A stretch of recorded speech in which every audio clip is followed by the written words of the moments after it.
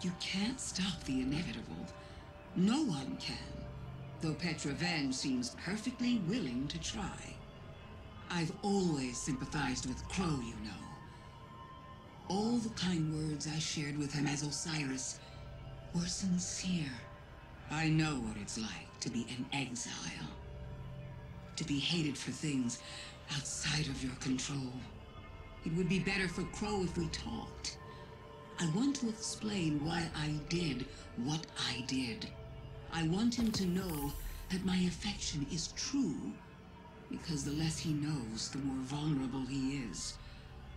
Doomed to be strung along by false promises from supposed benefactors. But then again, I'm the one trapped in the crystal prison. What do I know?